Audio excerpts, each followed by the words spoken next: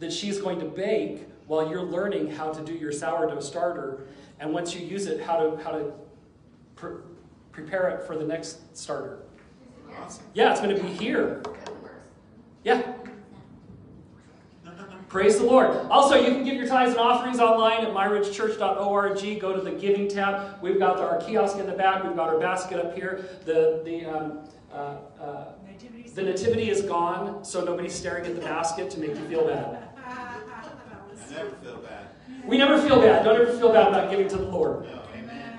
But there was one of the most famous givers in the entire Bible was a little widow woman who only had a half a penny to give. It was all she had. She put it in. And Jesus said she'll be remembered all through history for what she did over what all the people going around parading with their big offerings gave. Amen. Come on, you give as the Lord puts it in your heart. We give our tithes and offerings. I told Kathy, I said, so my checks are in there. And she said, yeah, so we can give our tithe today. Yes, we get to give our tithe to the Lord. Hallelujah. We love to tithe. You know, I wasn't always like that. I wasn't always like that. I wasn't always loving to tithe. Because I thought, well, I worked hard for that money. They want how much? And then I was reading somewhere, you know, the Lord only asks for 10%. That's less than most governments. Praise the Lord. Come on. And God is the only one who promises to give it back to you. Pressed down, shaken together, running over. He says, men will give unto you. So when you give to the Lord, expect Him to give back to you. Amen. Expect Him to cause your money to last longer, your cars to last longer, your appliances to last longer. Expect everything to last longer, and expect people to be giving you things as a surprise. Just come on, just expect that when you give, God is a better giver than you are. Amen. Amen. Praise God. Praise God. He loves you. He's going to one-up you. That's right. He's going to one-up you every time. Come on, I heard about a lady. She prayed. She said, "Lord, I want to give you $1 million."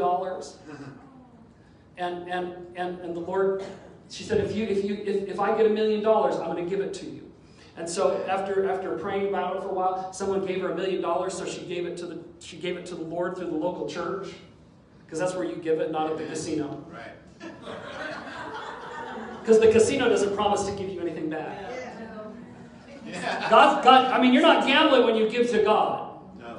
You're investing. Right. And you're doing what God tells you to do. You can't go wrong. So then she got another $1 million. And so she gave it. Because she said, Lord, I told you if you gave me $1 million, I was going to give it to you. So the next time someone gave her $2 million, she kept it. Because it wasn't $1 million. She kept $1 million. She kept $1 million. Anyway, and then gave the other $1 million. Yeah. Praise God. Come on. You can't outgive God. No. Come on. You just cannot outgive God. Okay, Heavenly Father, we thank you for your word this morning. We ask that you would speak to us, and that you would enlighten us, that you would encourage us, that you would strengthen our faith and our belief in you, so that we would do the things that you've called us to do. We thank you for it right now, Father. We thank you that we have ears to hear, and our hearts are open. And I pray that you would give me boldness to preach your word. In Jesus' name, amen. You know, you always ought to be praying for your pastor to have boldness to preach the word of God as he ought to. That's what Paul the Apostle said. He said, pray that I would have boldness to preach the word of God as I ought to. Amen. And so this is I'm going to tell you, this is week 1 of us stepping it up. Amen. Well, we're around here. We've been talking. We're stepping up. Hallelujah. Come on, we're stepping up. We want you to step up. We expect the church to step up. Yes. Amen. Praise God. Hallelujah. Romans 1:17. Romans 1:17. Hallelujah. For in it, the gospel, the righteousness of God is revealed from faith to faith. As it is written, the just shall live by what they see, what they feel.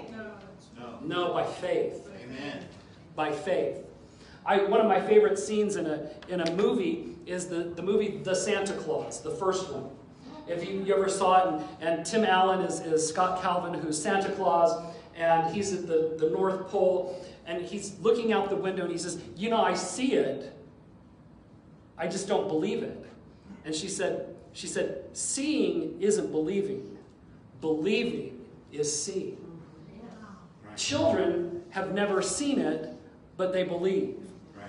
Jesus, when talking to the disciples, he'd been crucified and he came back and he went to the disciples and Thomas wasn't there. And Thomas said, unless I see with my own hands and feel, when I see with my own eyes and feel with my own hands the holes in his hands and his side, I will not believe.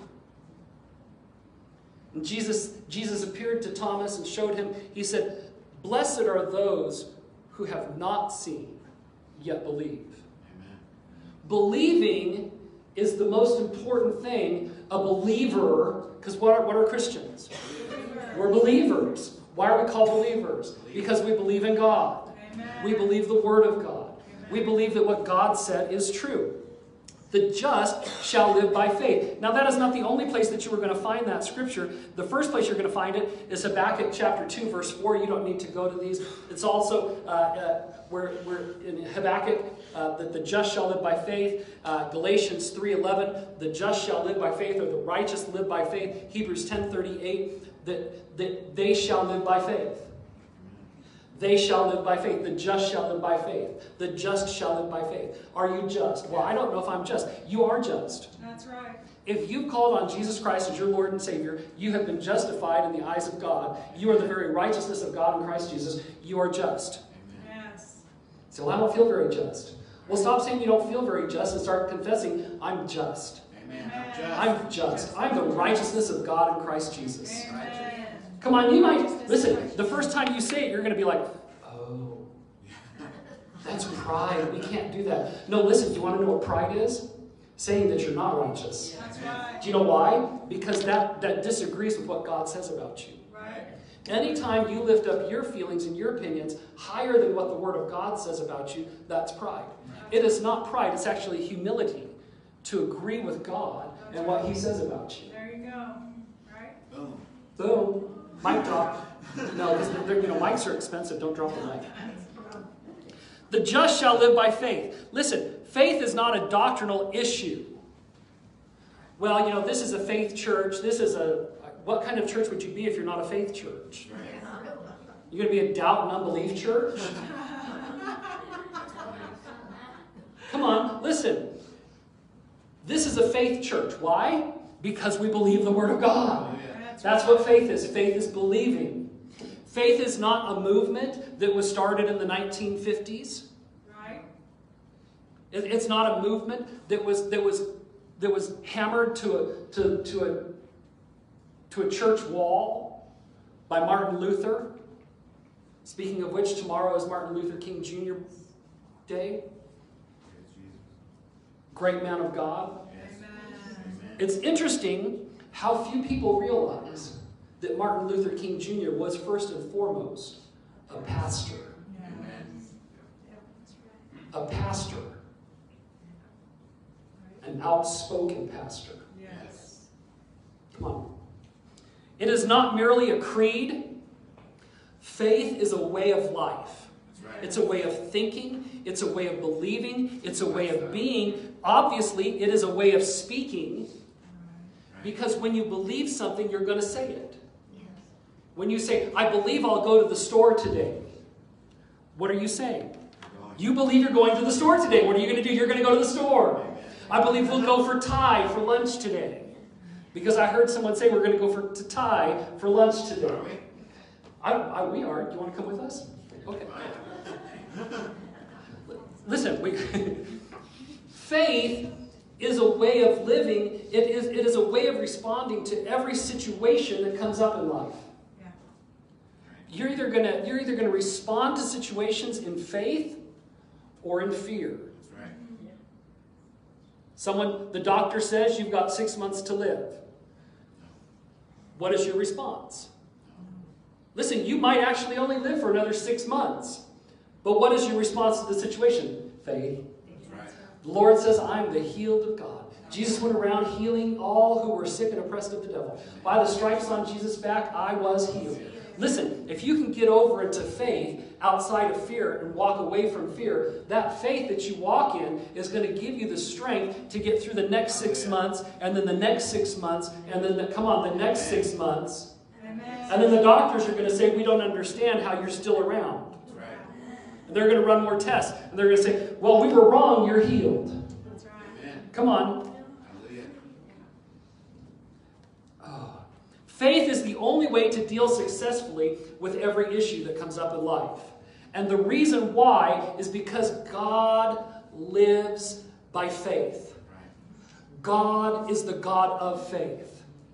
It's how He functions. Our Heavenly Father functions through faith. Amen.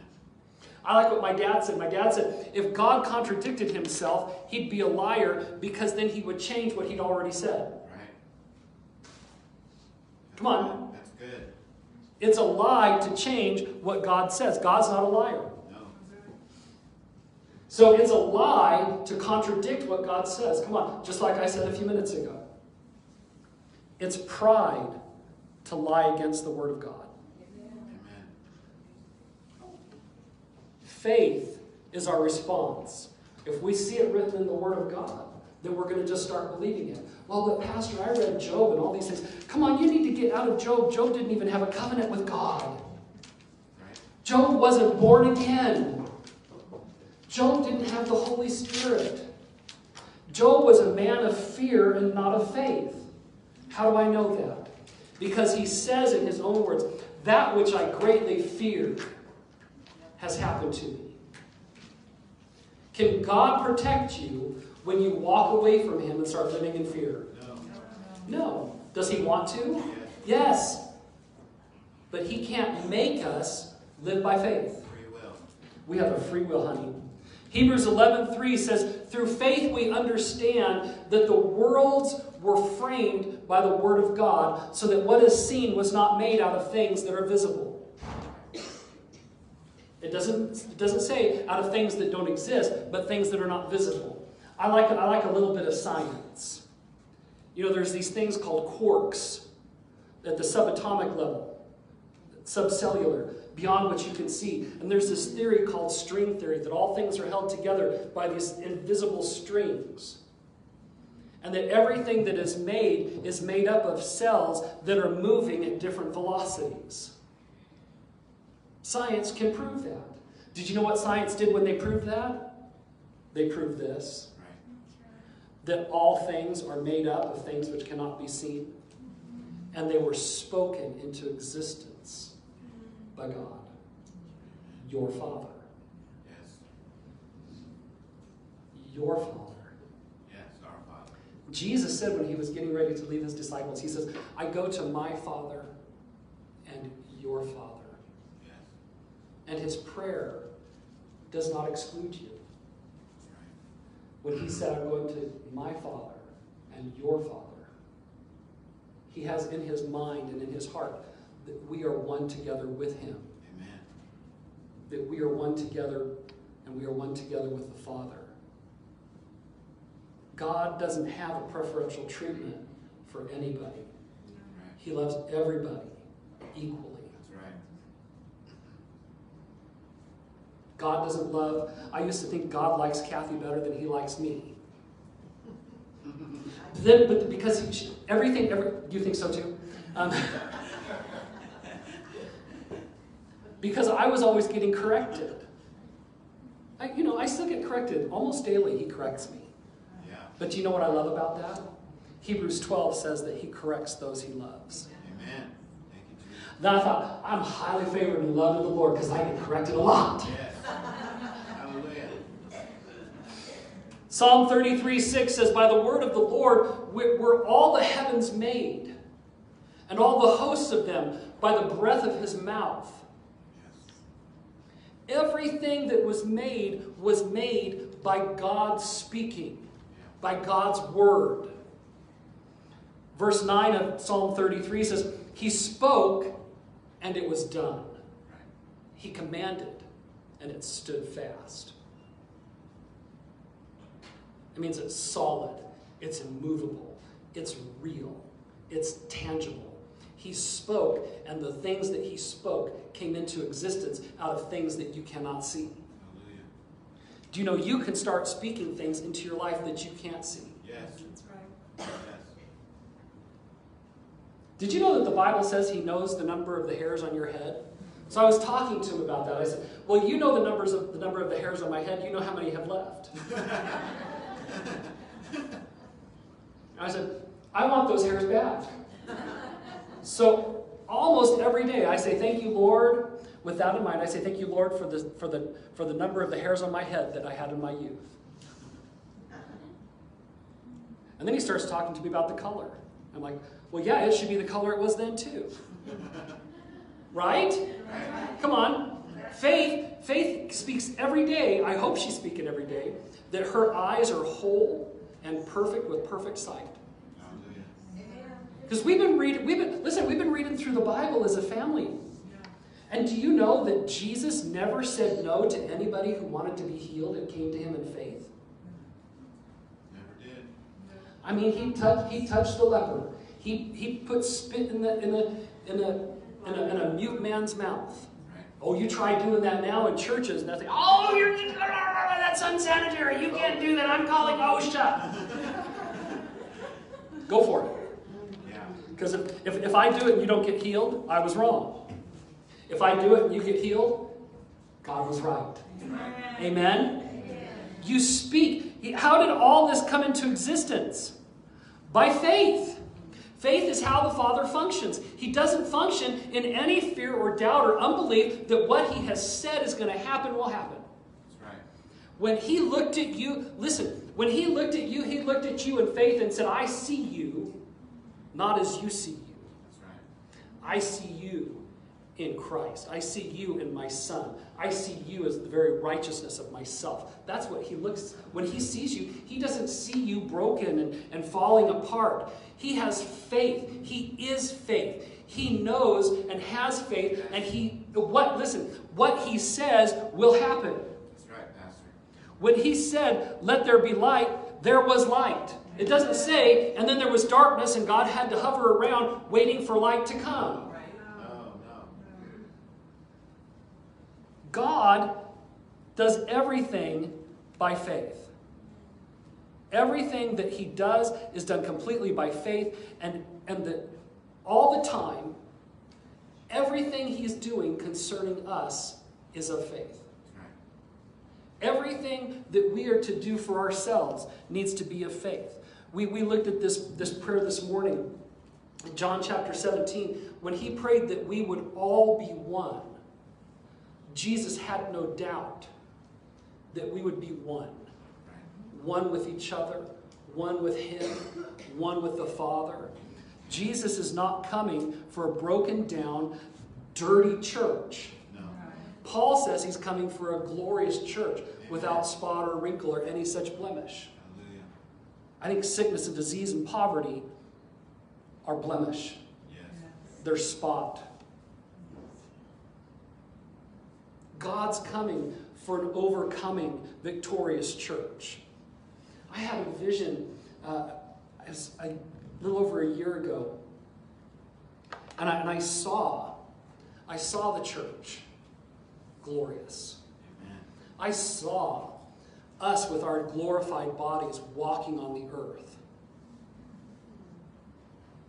Tall, beautiful, glorious, shining, glorious church. And everybody who was not part of the church was envious that they had not been a part of the church. It is never too late until it's too late That's right. to come into the church.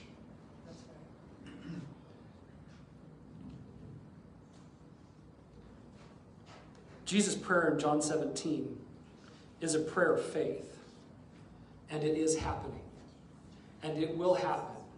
And before it's all said and done, we are going to be the glorious church without spot or wrinkle. Amen. In fact, not only are we going to be, we are. We are. Come on, say it with me. We are We are. the glorious church Glorious church. without spot or wrinkle Without spot or wrinkle. or any such blemish. Or any such Come on, hallelujah. Say it and believe it. We are the glorious church Glorious church. without spot or wrinkle Without spot or wrinkle. or any such blemish. Or any such blemish. In Jesus' name. In Jesus' name. Listen, One way that is going to happen is when we allow, because in reading in context in Ephesians chapter 4, the ministry gifts of the apostle, prophet, evangelist, teacher, and pastor help to unite us and bring us together into the unity of the faith. You can go to evangelistic meetings. You can go to a church and hear a prophet. But every week you can go to church and be with a pastor. That's right. And listen, one thing that happens in church that will never happen in your home sitting on your couch. One thing that will happen. You will become stronger, more united, more equipped to face the world as a glorious church, if you're in church. I love Sean. I don't know how you say his last name. Few. I love him. He posted this morning on Twitter and Facebook and Instagram, go to church. Go to church. No matter what anybody says. That's right. Come on. It doesn't matter what anybody says or anybody tries to get you to do or tries to get you in fear. Oh, you shouldn't go there. You shouldn't do that. This or that. Come on. No, you ought to. That's right. Hebrews 10:38 says, go to church. That's right. Because it's going to be the habit of many in the end times not to. That's right. So go to church. I'm going to tell you. No, I'm not going to go there. One of the most important places you can be is church. Yes. When God looks at us, He doesn't see us as we are now, the way we see us when we look in the mirror and when we're going through our mind thinking the things that we've done wrong. He doesn't look at us and say, oh, you messy mess. Oh, you sorry old messy thing, you. No, He loves you. And He sees you through the eye of faith the way that He sees you and knows you to be. Yes. He sees you glorified. He sees you walking in faith and victory. Amen. Not one place in the entire Bible where you ever find that God calls his followers, his people, Israel, or anybody else, the church, to be overcome. No. In this you will always be overcome. No. Nope. In this you will always be a victor. Yeah. Amen. In all things through Christ Jesus, you will be victorious. That's right. All things. All things. In all things leaves no room for anything not to be part of all things. That's right. All things. All things are possible to them who believe. Yes? Yes. If Jesus said all things are possible to him who believes, does that leave room for that all things not to mean all things? No. No. If you're believing God, all things are possible to you. That's right. Come on, all things. Everything. All things. Everything. If God looked at us and said, you old messy mess thing, you, do you know what you would never stop being?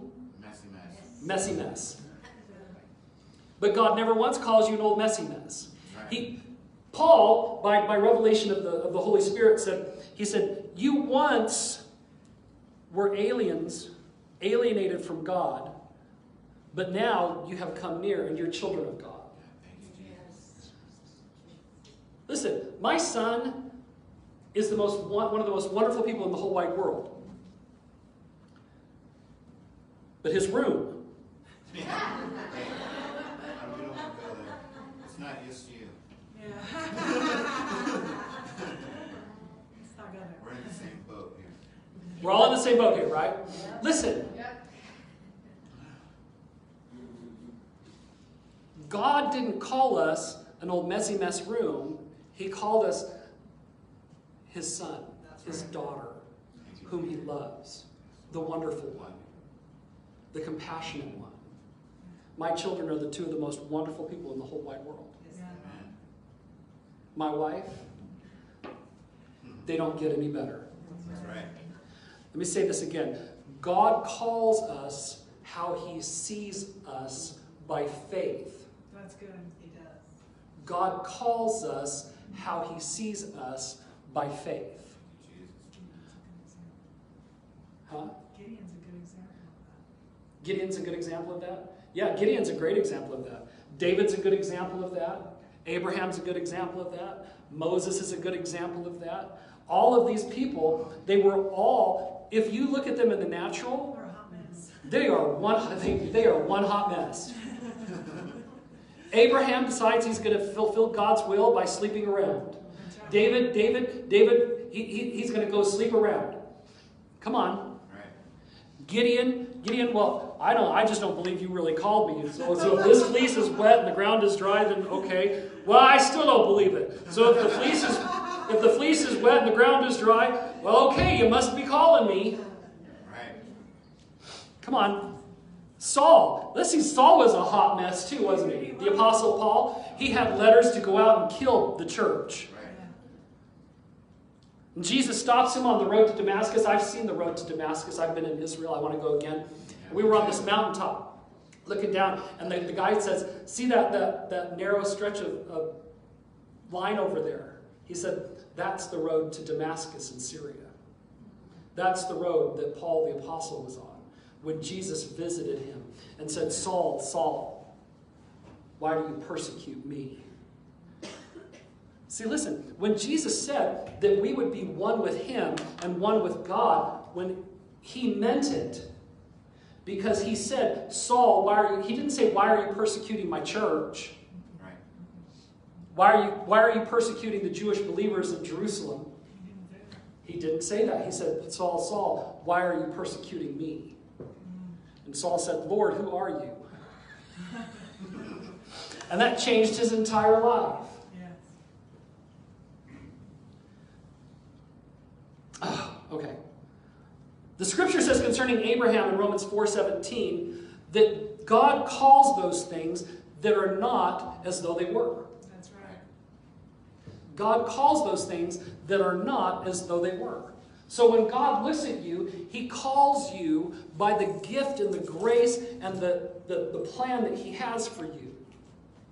I remember when we went to Rhema, it's a cute story. Kathy and I were dating, and my parents had this living room that had the house was like a sunken living room. I'm so glad that they just don't make those anymore. Yeah. It's just, one more obstacle while walking through the house. And so I was walking through the house, and I stepped down from the entryway into the living room, and I knew in my heart I was supposed to go to Tulsa. And in knowing that I was supposed to go to Tulsa, I knew that we were supposed to go to Rhema. Because I didn't know anything about Tulsa except Rhema.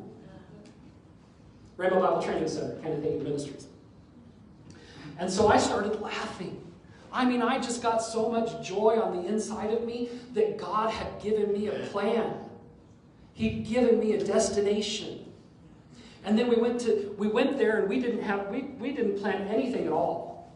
We got there and they said, now, people will come every year and they don't have a job and they don't have money and they don't have a place to live. And we tell you, don't come here like that. Well, we came there like that. We did exactly that. We didn't have a plan or anything. We had an apartment that we'd reserved, but we didn't have jobs. We didn't have hardly very much money at all. We hadn't even looked into what tuitions were or anything like that. We just knew that God called us to go there. And I have a lot of funny stories about getting there. So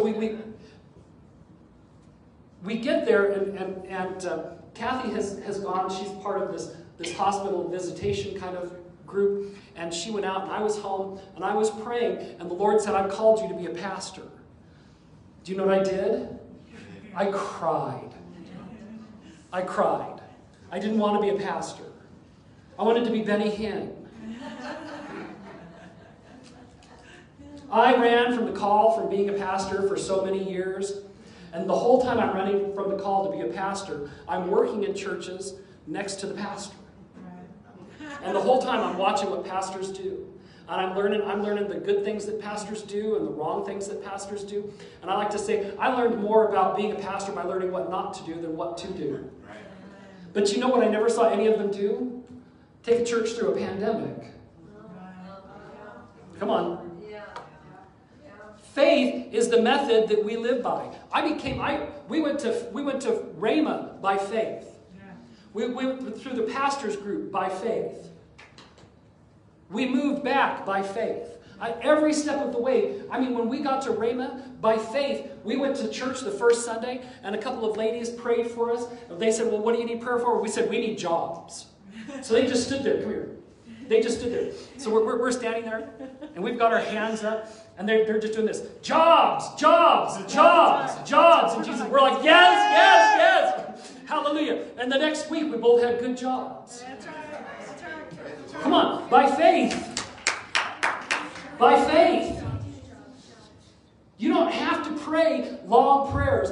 Oh, precious Lord in heaven, whom I love, and blah, blah, blah, blah, blah, blah, blah, blah. Well, come on, listen, you want to do that. You want to come with Him and come to Him by faith, and you want to worship Him. You know, I was thinking this morning, you know, worship songs and stuff like that, and I was thinking about one experience we had. We were doing a home Bible study kind of thing, and this lady says, oh, the word that you preach is really good. She said, but I just need more worship. Well, what's it really about then? If you just need more worship, or you just need this kind of music, or then who are you really worshiping? Right. That's good. That's a mic drop. No, I'm not going to drop the mic. They're expensive. No, I'm not going to drop the phone either. Faith is how the Father functions, how He operates, how He creates, how everything He does is victorious and overcoming. When God created the heavens and the earth, that's victorious. He overcame the deep and the darkness that was on the earth and the void that was there. Listen, you might have deep darkness and void in your heart, but God wants to speak life over you. Amen. God is declaring, and I'm declaring right now through the word of the Lord, that darkness, speak to that darkness and tell it to go. Tell it to become light. Put your hand on your tummy. I declare you are light. You are not darkness, but you are light. In Jesus' name. Amen. Come on, that was for somebody. That just came on real strong. That was... Hallelujah. Come on, hallelujah. Thank you, Father. Thank you, Father. Thank you for this, for your Holy Spirit. Oh, I'm so grateful for the Holy Ghost. Yes. I'm so grateful for the Holy Ghost. He helps us in everything. Yes. Oh, He causes us to be overcomers in everything. In Jesus' name, hallelujah. Ephesians 5:1, Paul writes to us, and he says, imitate God, therefore, in everything you do, because you are His dear children. Imitate God. What have we been saying God is? How does God operate? Through faith. So if He tells us to imitate God, what is He wanting us to do? Faithful. The just shall live by faith. Every moment of every day, we are to be doing everything in faith. I'm telling you, every decision you make, blinking your eyes, inhaling, you are living by faith. Right. Your decisions are made by faith. I was talking with somebody, and we were talking, I don't remember who it was, we're talking about how that, you know, you do the best to make the right decision, and you make the decision, and you believe by faith that the decision you've made is the decision God wants you to make. And then I guarantee you, if you make the wrong decision, but you made it by faith, God will correct you. Right. He'll get it fixed. He'll get you going in the right direction. Why? Because you're living by faith. Right.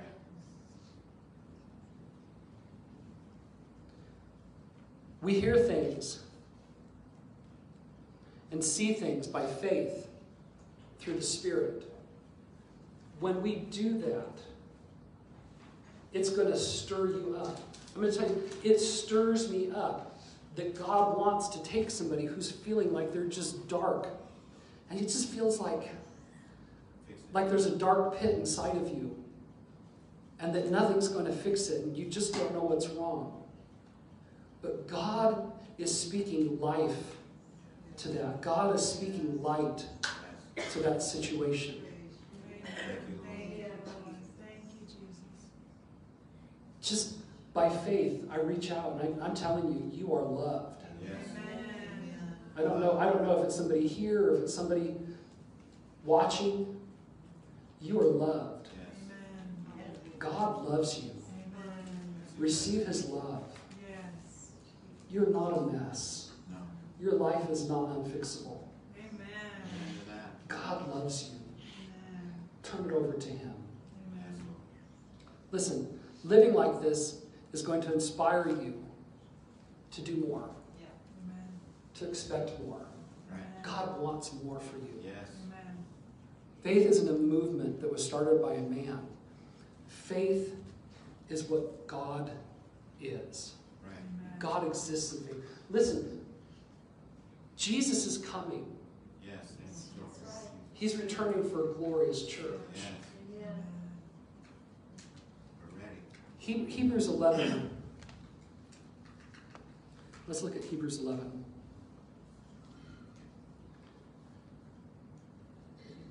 I don't know why that keeps doing that. I don't like that. A new update on my iPad. Hebrews 11, 3.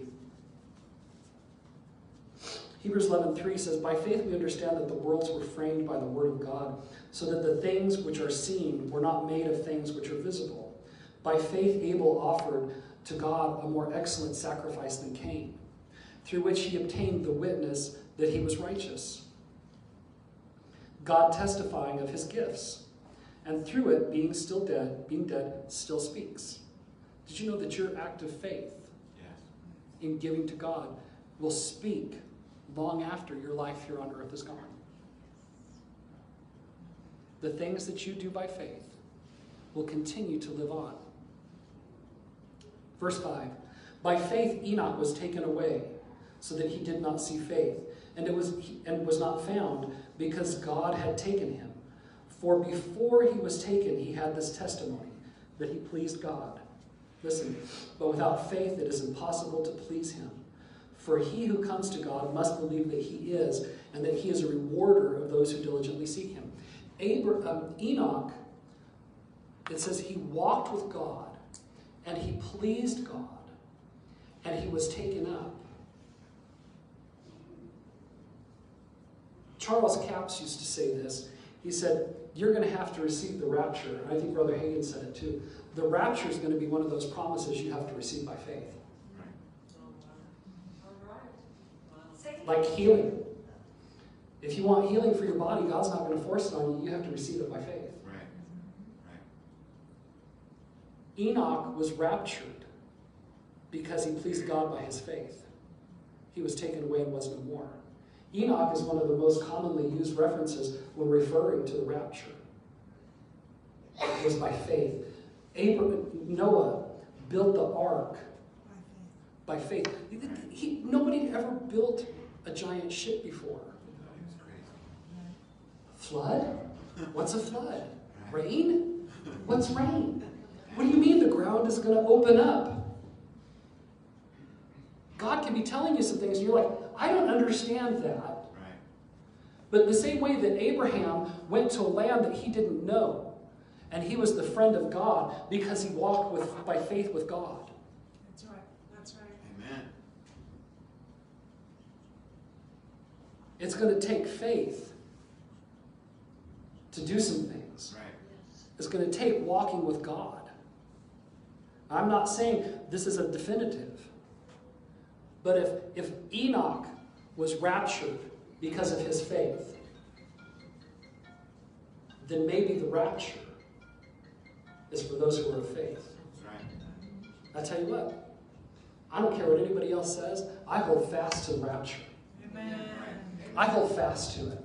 Yes. Amen. Because if it's a promise from God, I'm going to hold on to it. Amen. And I like what Joseph Morris says on you should look him up. He's got end of days updates on YouTube. Are you familiar with him? Yeah. I post his stuff on my Facebook page occasionally. He says the rapture is not an escape theology. It's an excelling theology, where suddenly you're going to excel as a believer. You're going to be glorified. And then you're going to be what God has always called you to be. Amen. And you'll see the result of faith that he has put in your heart. Amen. Amen? Amen. Amen. Heavenly Father, I just love you so much. Yes, Lord, we love you. Oh, we love you so much, Lord. We are so grateful for you. Oh, Jesus. And if there's anybody here in the sound of my voice and you've never made Jesus Christ your Lord and Savior, By faith, you can do that right now. Yes. And just say with me, Jesus, I make you my Lord. Forgive me of my sins. Forgive me of my sins. Help me to live for you. Help me to live for you. In Jesus' name. In Jesus' name. Amen. Amen. Praise God. We love you. God loves you. Get in church. Amen. Amen. God bless you. Have a great week. Don't forget, Friday at 10 is prayer. Not 10-ish, but 10. Right? And Saturday at 10:30 is the Sourdough Club. Make sure you let us know if you're going to be here, because Deb is going to bring sourdough starters for everybody who comes, and you don't want to not have a sourdough starter. Right? Right. Okay. Praise God. God bless you. We'll see you later.